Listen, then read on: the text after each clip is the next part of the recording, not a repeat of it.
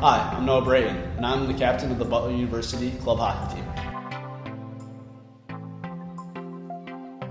If I describe my team in one word, definitely be resilient.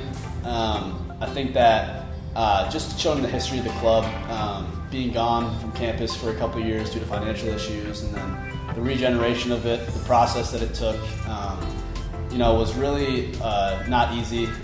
Definitely showed a lot of resilience from a business side.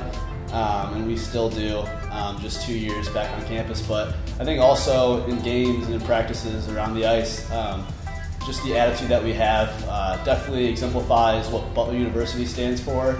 So one thing I love most about our team is the camaraderie.